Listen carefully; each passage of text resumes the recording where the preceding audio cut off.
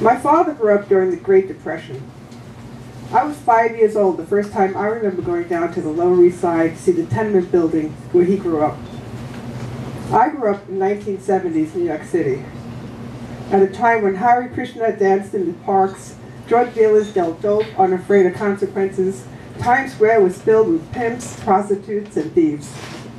Back then, that was normal New York City for me. Almost every Saturday, my dad and I would ride the graffiti-covered subway from Queens to Manhattan. Bright, multicolored names like Blade and Cliff would cover an entire subway car. Sometimes older kids would explain that they knew particular graffiti artists. As a child, I thought this was the most awesome thing. To me, the spray-painted cars, like cathedral glass, filtering sunlight into colors onto subway walls. On days when we visited the Lower East Side, we would get off at the ERF train at West 4th Street. The station had black paper where ads were supposed to be. Often they were filled with chalk drawings by Keith Haring. We would walk down 8th Street to St. Mark's Place. My father would point out the building where the Polish National Hall once stood, where my parents met. Now there's a Chipotle in place. We'd walk to the burned out streets known as Alphabet City. In the early 70s, the brick tenements were mostly abandoned. Many buildings were hollow shells. Sunlight shone through the rectangular spaces where windows once stood. Other buildings had cinder blocks or wooden boards for windows, and some were occupied by squatters. My father would always stop in front of his building on 12th Street and Avenue B. It was an ominous, dark, brick, 6-story row house. He would tell me if I didn't go to college, we would never be living in our home in Queens. Our home in Maspeth was a 2-family house that he renovated into a 1-family so that each of his 4 children would have their own bedroom. He was so proud of this house on the block with the largest lot and the 2-car garage. My father didn't drive. My father was extremely poor during the Depression. He told me stories about how his mother worked as a janitor of their building so they could live rent-free. His family struggled, and sometimes the only food they had came from soup kitchens. He hardly ever talked about his father. But when he did, he would say, he was good for nothing. He was a bum. He never worked a day in his life. Nitty-gritty in New York City was always a part of my journey.